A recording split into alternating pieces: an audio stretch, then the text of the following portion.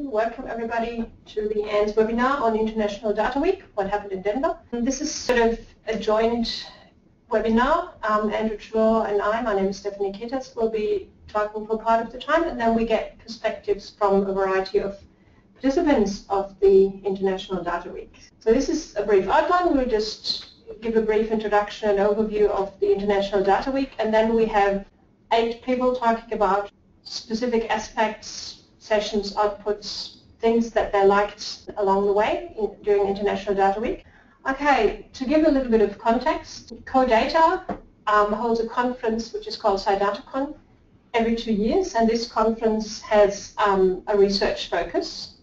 The Research Data Alliance, as you may know, holds a plenary every 6 months, and the current plenary was the 8th plenary, so we've been doing this for 4 years. And the plenary events have a strong practice focus and are meant for the Research Data Alliance working interest groups to come together and advance their work on their goals, deliverables, and also to bring people together to set up new interest in working groups, engage the interest for them. So having those two things happen pretty much at the same time gave an opportunity for the planets to align, as Andrew put it. This is the first time this has been tried, and this resulted in International Data Week, which had 2 days of SciDataCon on the Monday, Tuesday, a day in the middle called International Data Forum, and 2.5 days of the Research Data Alliance plenary at the end. So the whole event ran from pretty much Monday morning till Saturday afternoon. And if you were involved in CoData governance, you were doing things on the Sunday before, and there were even some co-located events on the Saturday. So this was the intention of this was to bring the international data community together. It also exhausted everybody, I think, although that wasn't the main intention of the event. Just to give some numbers, altogether International Data Week had over 800, I think 816 participants from 42 countries, which meant they attended some part of International Data Week, not necessarily all of it. SciDataCon had about 640 participants, and the RDA Plenary 8 had 551 participants from 33 countries. It was very good to see that 21 Australians registered for the plenary. The plenary had about just over 70 breakout sessions where the groups came together and did their work. And personally, I was extremely surprised to see that over 60 people attended the RDA for Newcomers session, which happened to take place on Thursday morning at 7:15. So I was immensely impressed to see nearly 70 people in the room. Yeah. And that was really great. Okay, I'll now hand over to Andrew. And so essentially all of those numbers, at least for the RDA segment, can be regarded as having increased from previous years. So it's kind of consistent with the general growth trajectory for RDA as a whole. The people attending RDA for newcomers, I mean, this was an innovation that we introduced in Plenary 3, and we've done ever since, and this is clearly meeting a need. One of the characteristics of RDA, I'll talk about the themes in a minute, one of the characteristics is that the plenary moves around, so it's held in different locations each 6 months, and as a result it picks up lots of people in the country or the region that it's in who've never gone before and don't really have any good sense of what RDA is and how it's different. And so the RDA for newcomers is a great opportunity for those people to get a quick overview of what we're trying to do and some sense of how the plenary itself is structured. I was also particularly pleased with the significant increase in the number of Australians, which is great. So the themes of the event were varied, but there were some kind of common things that ran across them. So SciDataCon, as Stephanie has said, is much more like a conventional conference. There are traditional papers, not actual paper, but there's publications that are associated with that. People speak, there's short questions of clarification. And this year they said, even though the committee is the Committee on Data for Science and Technology, and even though CoData has traditionally had more of a policy focus, this year they decided that they wanted to look at research data infrastructure in particular. They wanted to talk about issues of data sharing. They had a particular focus on sensitive data and a particular discipline emphasis on earth and space science. The International Data Forum was in the middle, and it was intended as the sort of the overlap day between SciDataCon and RDA Plenary. And a number of the stories that came out of responsibilities of scientists in quotes, because it was deliberately all research, not just science, and some of the data stories picked up the theme of sensitive data that SciDataCon had already talked about. And as you'll see in a little while, some of the talks that Stephanie and I liked best were in that kind of overlap area. The RDA Plenary doesn't really have themes the way a normal conference has themes. So a normal conference will have themes to help people structure what they're putting in under the call for proposals. RDA plenaries typically are much more focused on doing stuff, and so these were not explicit themes, but they were themes that ran across the 2.5 days. So the first theme was that of the increasing momentum in RDA. This is an organisation that's continuing to grow, continuing to have people become interested in it. The second theme was the theme of the impact that RDA is having through the results of its working groups and interest groups. And the third theme was the adoption of RDA outputs. And so to talk a bit about those, here is a list of the adoptions that were featured at this particular plenary. So the Broker and Governance Working Group had a series of recommendations for how you might construct connections between infrastructure components so that they go through a broker. You have a series of one-to-one connections into the broker rather than having to come up with multiple point-to-point connections. So that one's clearly got a very infrastructure builder focus. The Co-Data Summer School Working Group is more focused on providing how you would provide researchers with skills in working with data, using a train-the-trainer model, explicitly targeting Africa.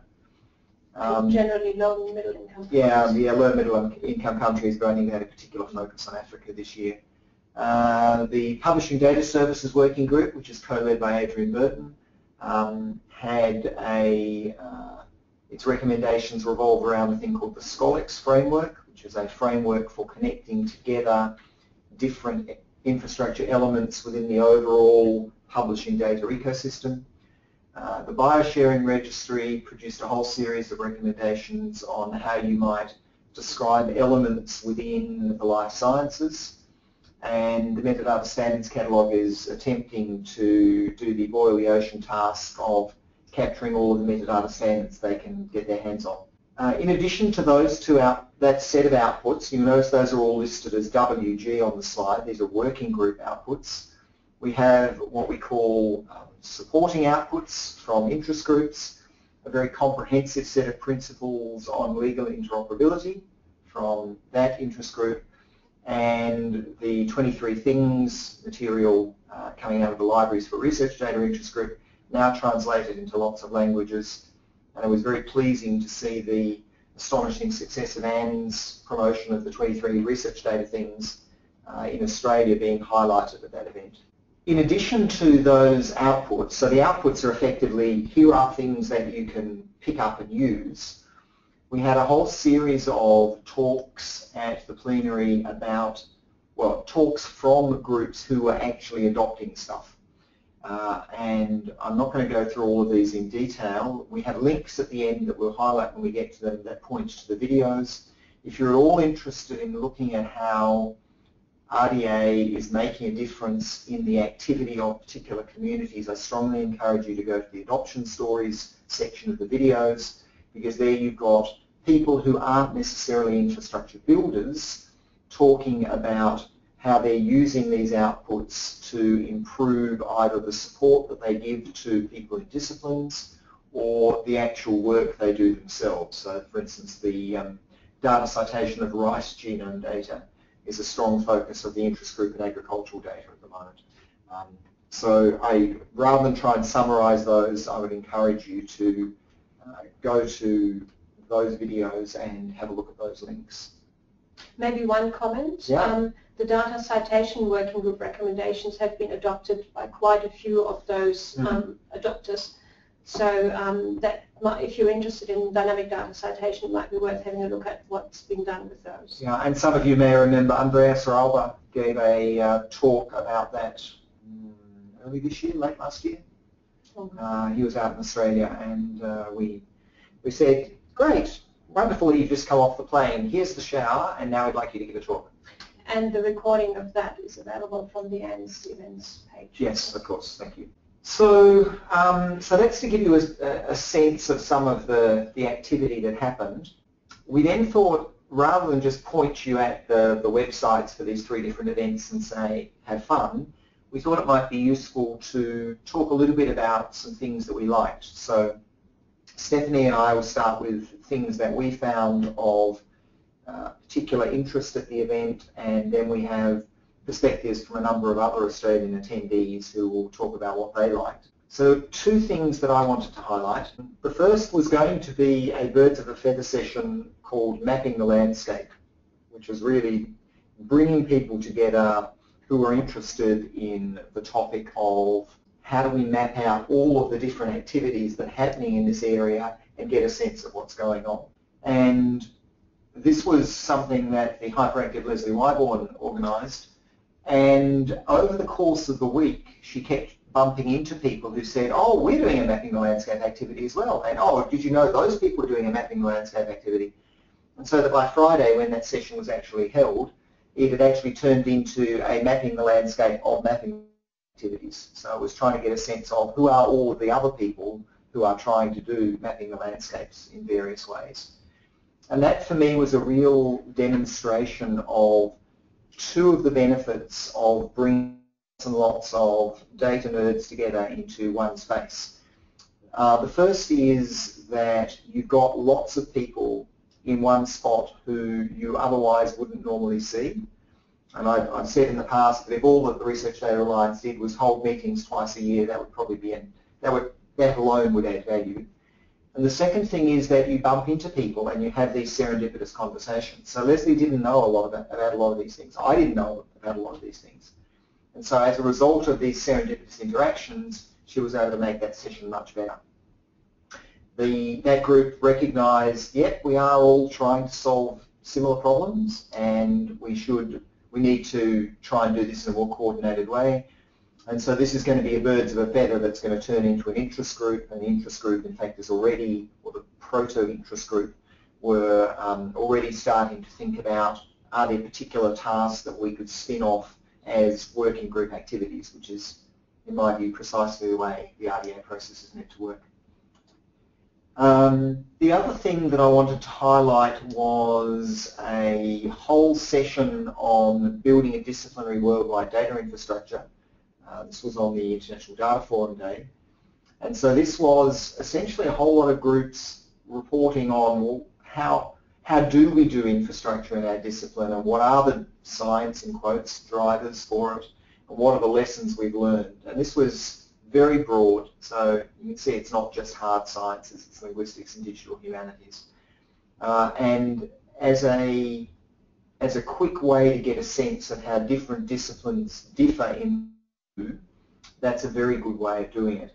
I should also mention in this context the closing keynote for the International Data Forum Day by Christine Borgman, who spoke about some early research that her group has been doing essentially on the same thing, looking at disciplinary differences around data sharing. And there are some huge differences around data sharing, and I think it's valuable for us to not just assume that data sharing is the same for everybody, and we need to recognise there's a lot of nuance there. Stephanie? Okay. So I'll talk a little bit about 2 things that I liked.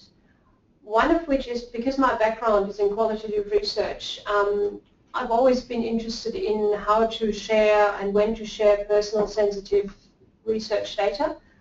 And I particularly like to talk in one of the SciDataCon sessions on that, by Neil Walker, who talked about data anonymity and the fact that in many cases data anonymity actually makes data access harder because it looks like it works, but it doesn't really. And he brought a couple of examples of how and why the anonymization does not work. So, for example, he had one data set that he mentioned where someone looked at a specific disease and aggregated the data by country. Now, in theory, that would have been great, but for example, in France, there was just two persons who actually came out of that data set. One was male, one was female. So the de-identification really didn't work in that case. And that's something that I find quite interesting.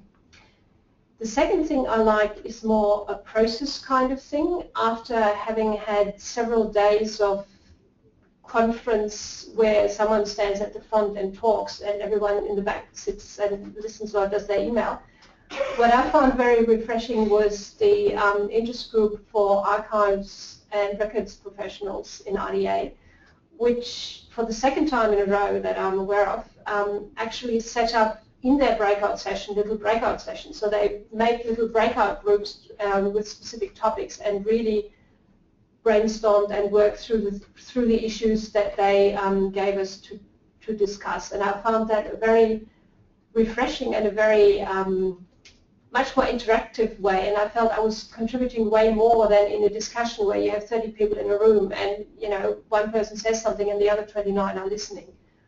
So I really enjoyed that and thought that was a very good way of doing this. Now, we have a list of people that have volunteered or have offered, when asked, to provide their perspectives. Okay, so Malcolm Walsky, Griffith Uni. I guess other than the opportunity to network, the one we were asked to think of something in particular. One of the interest groups I've been involved with for about 18 months is the, calls itself the Long Tail of Research Data Interest Group. We were going to have a meeting at Denver, so we decided just to give it some focus, a few of us tabled a document, 10 ways to support the long tail of research, but it quickly became apparent that we'd missed the target completely. So the way the meeting agenda, the interest group agenda was, we tabled the document and then had 10 two-minute speakers to respond to the document. And we had the likes of Christine Borgman, someone from Mendeley and Figshare. We had a rep from the European Open Science Cloud.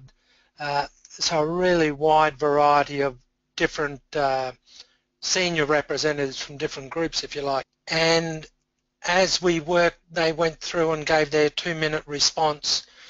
Most didn't like what we'd written. Not that there was anything wrong with the content, but missed the target. The end result was that we should be, if we're targeting funders, we should be thinking about the long tail of research data in terms of orphan data rather than our perspective, which is the long tail of research.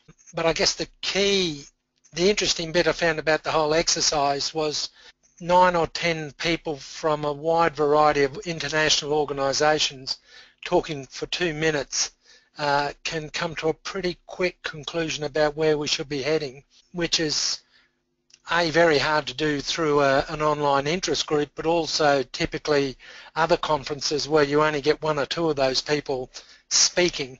You don't actually get them in a room to contribute to a 90-minute discussion on where to from here.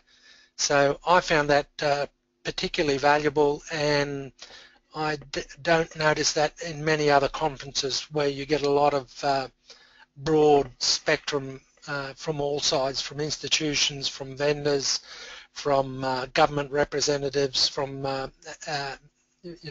key people like Christine Borgman talking to a particular topic in a practical sense. Thank you very much, Malcolm. That was very interesting. Hamish Holloway, are you there? Thank you. Hamish Holloway from Griffith University and the Queensland Cyber Infrastructure Foundation. I was fortunate enough to also attend Research Data Alliance in Denver. I actually kind of found it to be quite a good organisation, a good method to both network, but also to understand how a lot of the larger collaborative programs, so the sustainability, global sustainability goals, the group of Earth observations, how co-data, how SciData and RDA actually work together to actually promote and formalize, best practice and standards, and actually to get much greater awareness across this kind of landscape. It was also quite. I also attended a workshop called an interest group called the Virtual Research Environment Science Gateways, and opportunities for developing a more coordinated approach to support interoperability across different systems. This was of particular interest as it provided an international perspective on the things that we classify here as virtual laboratories, and how in Australia we've been doing, and what is the challenges and lessons learned in an international context. Within that session, there was there was 3 speakers, 4 speakers, me included, but there was a speaker from Purdue University who was leading the Nano Hub or Hub Zero initiative, which has got about 1.4 million users at the moment. And then there was also a person, Demetrius, that was leading a virtual research environment in the UK. What it was really actually, what was quite interesting is that I think Australia is actually quite organised actually in this approach within virtual laboratories and the infrastructure we approach, but sustainability came up as a key issue, and how do we actually kind of grow these kind of services, and there was similarities across those international contexts. So there was the approach of expanding vertically quickly to provide that proof of concept and also show value was universally recognised. You need to also always be justifying your existence and measuring your impact. And measuring impact is not just always about users, but it's about what they do with that, and that could be research and government. And also that a strong kind of method that when you're approaching developing these environments is that really you're starting a small enterprise as such. It's not just a program or a platform. And you need to think about learning, and you need to think about teaching and how you actually integrate this into curriculum and into research practice. Particular note there from Hub Zero and Nanotech was that they see uptake in learning for their research tools, so in education first. There's about a 9-month lag before that actually comes into research, despite having a research-driven agenda. That's just quickly from my perspective. The breadth of topics actually was quite bewildering. Anything from social to biodiversity to health, over digital humanities and everything in between. And it was a great networking event, and a lot of people attended. So thank you. Okay, thanks very much, Hamish. Yes, it was a bit overwhelming, I think, for all of us. In fact, having nearly 7 days of this was quite overwhelming. It is possible to have too much data around. Okay. Thanks very much. Next, Sarah Nisbet from URSA, if you're there.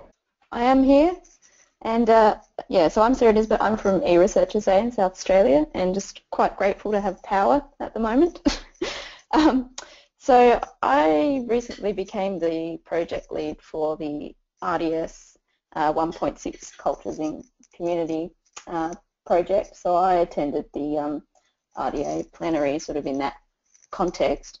So I was particularly interested to sort of find out what the interest groups around the digital practices in history and ethnography and the archives and records professionals were sort of doing, and what was happening in those spaces. And Stephanie, I guess my experience was similar to yours, and perhaps my favourite thing was attending that archives and records meeting, and just the sort of interactive nature of it, and being able to sort of participate actively rather than sort of listening as a participant.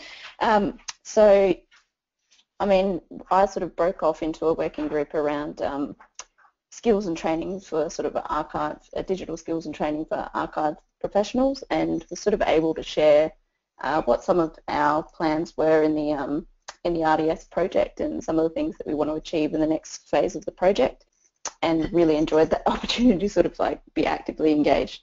I also, this was my first RDA plenary and sort of feel like quite a newcomer to this space, so I enjoyed the newcomers session, and yeah, I thought it was a very positive experience. I learned a lot, and I think what I really wanted to achieve was to sort of improve my understanding of the research data landscape, and I think it did that. I think moving forward, I really want to see how the outcomes of the RDS project, how they sort of pan out, and how we can feed that back into the that archival interest group. So yeah, so thank you, Anne, for the opportunity. Okay, thanks very much, Sarah. Okay, the next speaker would be Richard Lyons from the Victorian State Government Department on, and I'm sure I'll forget something. It was jobs, transport, economy, resources, and something else. Richard, if you're there, I've got your slide here. We're from the Department of Economic Development, Jobs, Transport and Resources. So well done, Stephanie. It's a mouthful, and we're part of the Agricultural Victoria portfolio. I just reiterate my Anne's for supporting us in attending the RDA. I found the RDA, and both Kieran and I found the RDA a very well organised, it was an exceptionally well organised event. It was also really heartening to see so many interest groups trying to grapple with some of the problems that we've been noticing in our closets, if you like, in our work practice and place. And so the sort of pragmatic, practical approach of conversations on a global scale was really something that was outstanding. And so the thing that stood out to me was, from my own particular point of view, is that I attended a number of the sessions, including the archives one, and I too found that really useful. And across the sort of 5 or 6 areas that I focused on, we began to be able to build a map of all of the various elements that we're having to grapple with in our work in relation to data management. And so I've mapped that out there just through probably a couple of hours just of thinking and discussing this with a few people. And it is the case that our department actually touches almost all of those areas. So we've got one of the most complex working dynamics that I've ever experienced in my working life. And so we touch just about all of those elements in the matrix. And so it was, and then we also observed the various activities around the enabling features, data management plans, interoperability strategies, and so on. So to be able to put that all together in a bit of a landscape was the most useful thing to me, and we hope to work with a number of our stakeholders to actually create some web resources to link all of these, to provide some, and link to RDA activities in all of those areas over the next six or so months. And we also took into the meetings a very strong interest in archival and records management because of a particular tool that we've invested in the department, and we were exceptionally pleased to notice that that tool seems to be well conceived and for what many of the people are grappling with. So we're very pleased to have that sort of feedback. So I will stop there, I think, and just thank you once again to Anne's. Thanks very much, Richard. Kieran Murphy, also from the department, did you want to add something? Yes, definitely.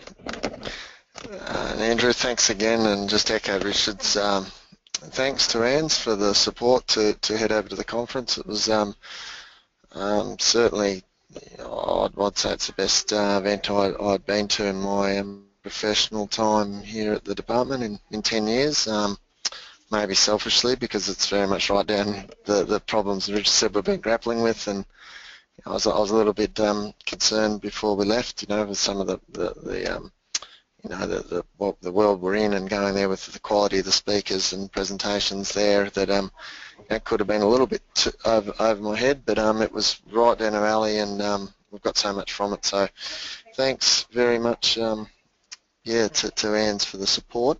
Just a really practical example, obviously the newcomers for RDA session was really valuable to go there, and I think Stephanie might have said there might have been 60 people at that session, or 60, 80, so it looks that the the RDA model's growing. There's a lot of new people there.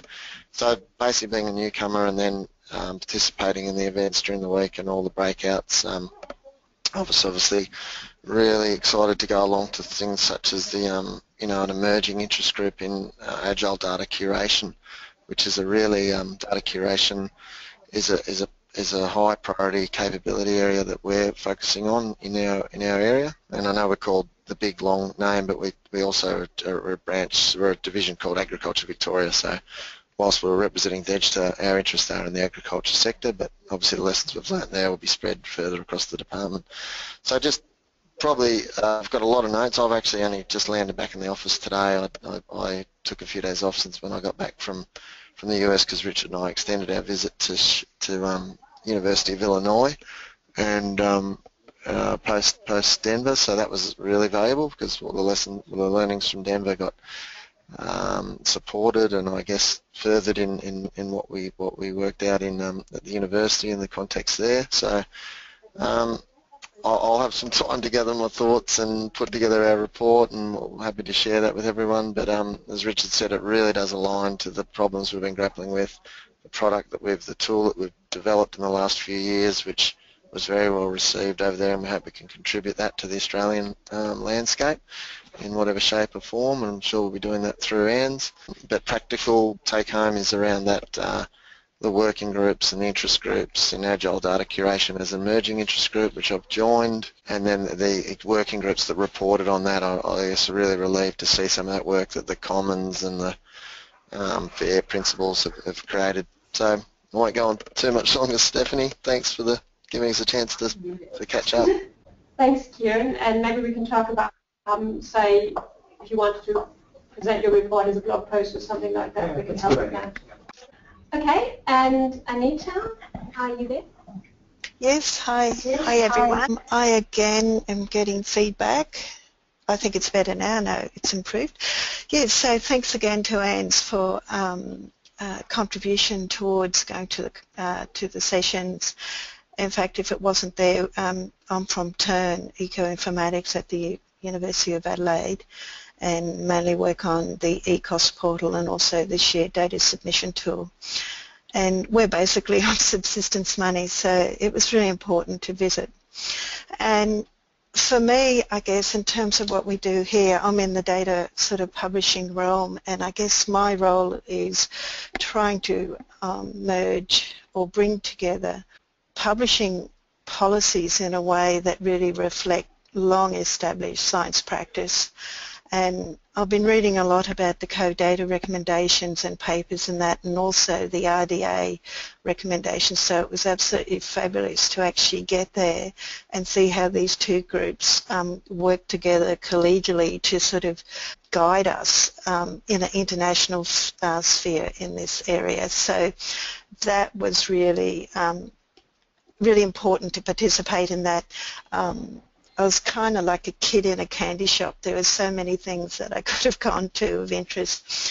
But the one that really stood out for me, and it was mentioned in Simon Cox's talk in the plenary, but also it was mentioned in quite a few other sessions, and this is the notion of trustworthiness of the data that is published openly in repositories and things like that, and how the recommendations that are coming through in terms of principles and guidelines through the RDA, through the various working groups, may well give some kind of basis for working out or identifying the levels of trustworthiness in terms of our infrastructure.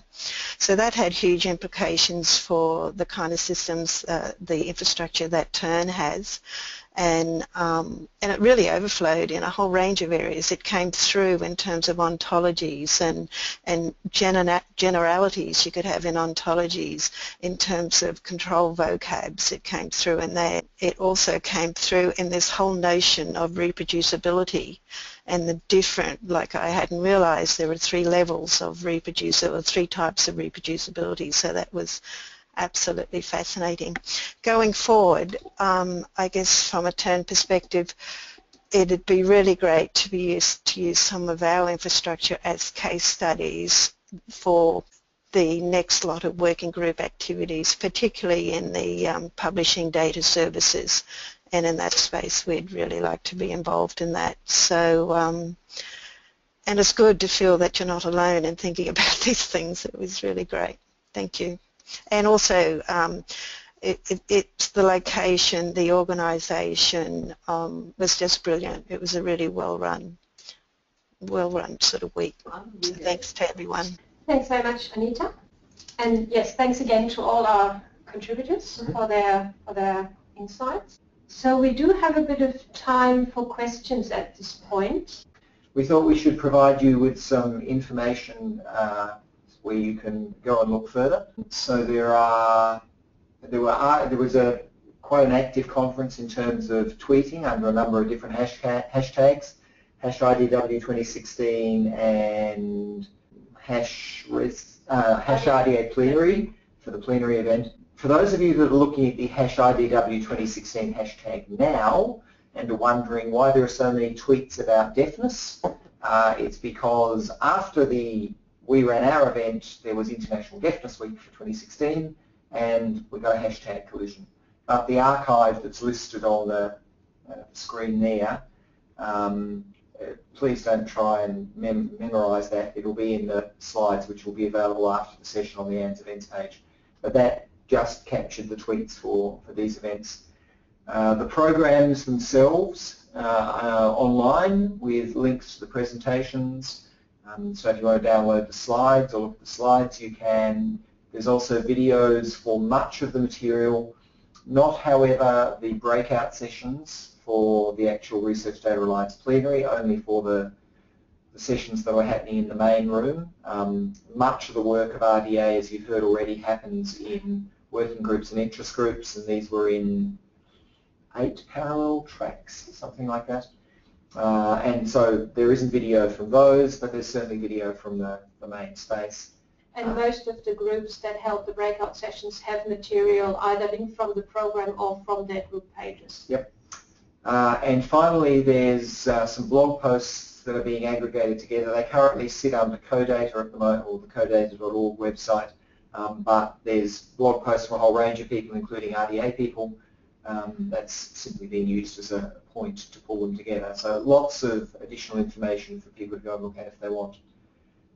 So, having said that, Susanna, all right, thank you. Yes, Stephanie has reminded me that too much RDA is barely enough, to quote Roy and HG, and if you would like more information on RDA, Stephanie and I are running 2 bots at eResearch.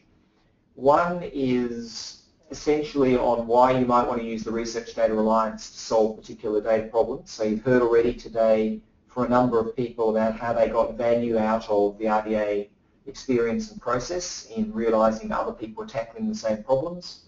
We're running a bot that will help you understand how you can get more involved in RDA in terms of building solutions. And then the second bot is focused on how you might adopt some of those outputs that we talked about at the start of this webinar.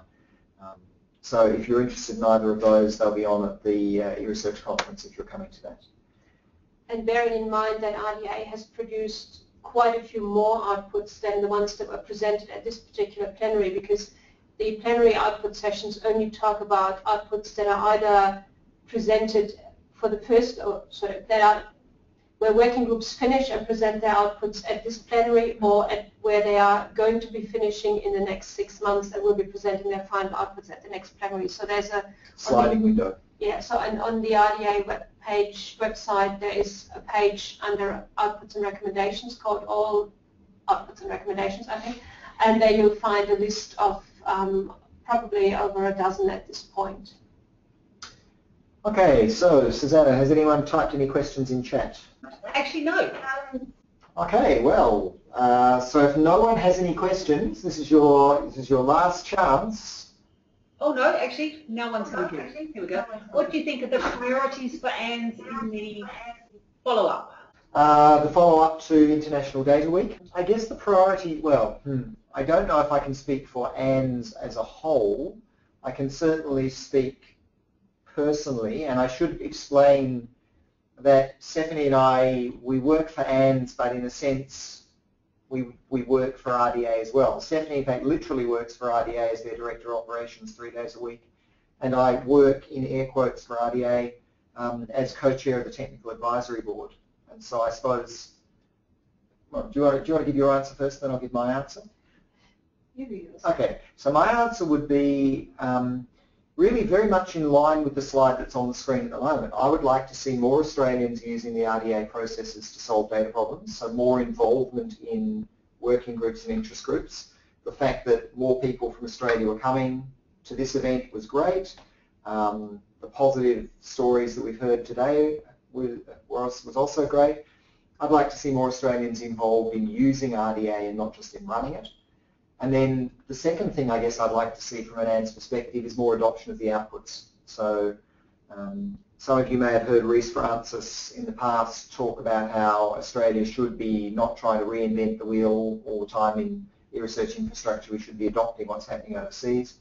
RDA is a great place to go to look for things that you can adopt. Data citation, Stephanie mentioned, is just one example of that. So more people involved in solving problems through RDA and more people involved in picking up outputs would be my answer. Stephanie? Yeah, so more people in Australia getting benefits out of the Research Data Alliance is, I guess, how we could summarise that. And part of why we are doing those birds of a feather sessions at eResearch is because not everybody knows a lot about the Research Data Alliance, and we just want to make sure that more people have a chance of hearing about it and hearing what it can do for you really, and how you can help it as well. So it can be a win-win situation.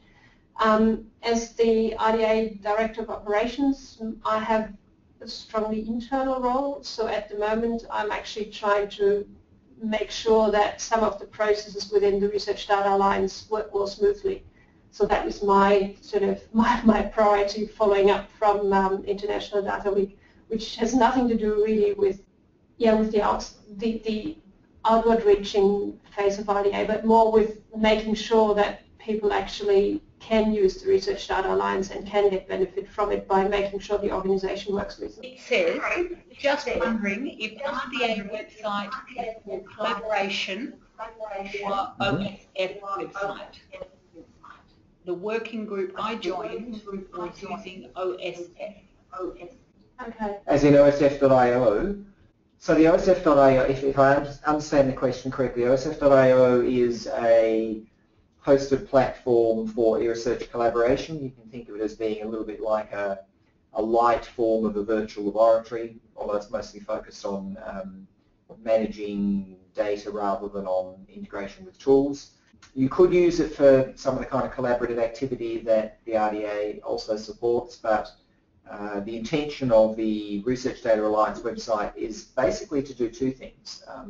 The first is to provide information about what RDA is and how it's structured and what it does and its outputs, as Stephanie's already identified. But there's a second, if you like, once you log in as a registered RDA member, and anyone can become an RDA member for free, once you log in and join particular groups, each of those groups have their own space with mailing lists and wikis and file repositories that they can use to manage their own processes and outputs. And one of the reasons that some people decide to use the RDA system is simply because it gives them all of that collaboration infrastructure for free. So I hope I've answered what I think the question was. Maybe just to add one thing. So as Andrew said, the RDA website, of course, also has the purpose of just showing information on the RDA, but it also we also have requests for comments open normally. So that means on the RDA website you can find documents that are currently under what we call community review, and where we actively ask the community to provide comments. And that, for that purpose, the RDA website is a central point to do so. It's Malcolm. I just want to make a comment to back something up Andrew said.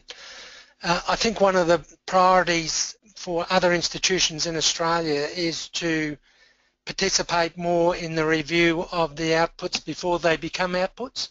So they're published on the RDA website. So I guess what we're looking for is feedback on whether well, how practical their recommendations are and whether they can be adopted within your institution. So even if it's a good comment or a negative comment, constructive criticism, it would be useful, because no comment doesn't give you a good direction whether it's a good recommendation or not. So the more feedback about the outputs that are up for community review, the better.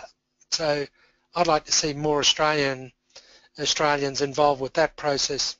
No, that's a great point, Malcolm. I was taking a slightly parochial tad focus on things rather than thinking more broadly. And I should emphasise the incredibly valuable role that the organisational assembly members play in RDA, because they're the people who are working in organisations that are going to be adopting the outputs. So their role in the RDA processes is extremely important. Any other questions, Susanna?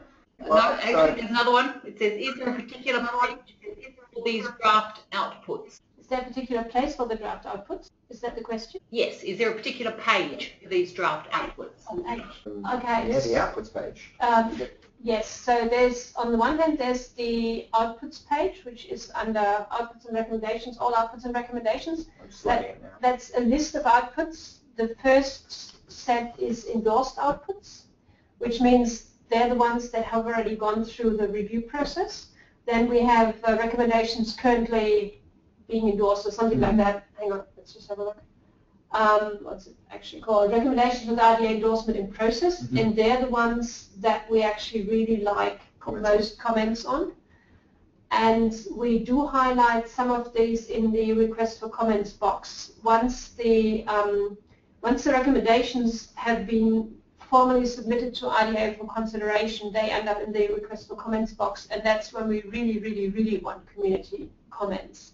And also comments from the organizational members that are represented by the organizational assembly, because what we're trying to determine is whether these outputs are actually useful to anyone, to real people, not just in theory. Yeah, fit for purpose. Yes, fit for purpose, and also adoptable with reasonable amount of effort.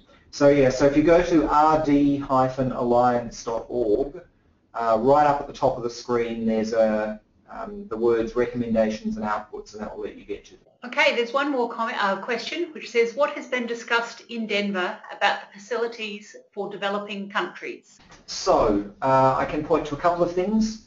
One was, as I mentioned, the RDA summer schools has got a particular focus on improving the standard of education in data issues for researchers from developing countries. There was a keynote from one of the RDA council members, Kay Razaroka from Botswana, talking not just about issues relating to Botswana, but about data issues ranging across the whole of the African continent. And I guess the only other thing I'd point out is that although RDA is currently, the RDA membership is drawn primarily from Western Europe and the United States, consciously working to expand that out. And so we have an increasing number of members from South America, and in fact at this election, the current Technical Advisory Board election, which is closing real soon now, one of the candidates is from India. So we are starting to broaden out the geographical base for RDA, which from my point of view is extremely welcome. And one of the adoption stories that was presented at the RDA plenary was the one about rice. They were working with people in the Philippines. Yeah, the International Rice Research Institute. Yes. And the leader of the interest group on agricultural data is from Brazil. No, Argentina. Yeah, so the agricultural cluster of interest and working groups actually has a better geographical spread, yes. So Deepika Madali, who's from India, she's one of the TAP candidates. She's also heavily involved in the agricultural interest group, for example. So that, I mean, it's sort of natural that there's more of an involvement from South America and Asia. Not so much Africa, I don't think. No, we need to work on that. Okay. We have another question which says, CoData RDA Research Data Science Summer School. Will it happen in Australia? If not, why? I have no idea. Can I answer that one? Oh, sure. So this was something we've been talking with Simon from CoData and Simon Hodson and QSIF, and just trying to get our head around what's the difference between what CoData offers as a summer school and what we offer already in Australia and things like software carpentry. I think we're looking at author carpentry and some of the subcomponents. The thing about the CoData, especially the one in Trieste, it's a 3-week summer school, and they did target a lot of the participants were funded from various sources from developing countries. So I guess our last conversation around this topic with QSIF is, will people really turn up for a 3-week conference in Brisbane or Melbourne, or is it better off offered in shorter modules? And if they're in shorter modules, where we already run software carpentry, so what are the missing elements? So definitely like the curriculum's open. There's some parts of the curriculum they offer that we have big gaps in, or especially around visualization and probably some of the HPC machine learning stuff. But I suspect there's courses around Australia online that are already meeting that need as well. So probably to reiterate an earlier problem, why we wouldn't want to reinvent the wheel if there is some good programs already available. So it's a matter of, I guess, trying to decide, do we want a summer school or get more managed or focused, or get a coherent group of courses together under a banner, if that makes sense. But definitely the CoData stuff, sorry, I was going to say the CoData open curriculum, especially if you can find the one at Trieste, is quite interesting to have a look at. I'll put the link where the material has been deposited into the slides as well. And I should also make the point that the developers of the curriculum for the RDA summer school were talking closely with David Flanders about the links with the ResBas curriculum, and I believe there's significant overlap between the ResBas curriculum and the summer school curriculum. So in a sense, much of the material that was covered has already been offered in Australia through the ResBas vehicle. Okay, we're over time, so I think we might wrap it up there. Thank you all for attending. Thanks in particular to the Australian attendees who provided their perspective on the event. The slides, including those links, will be available on the events page real soon now. Thanks for coming in. Enjoy the rest of your day.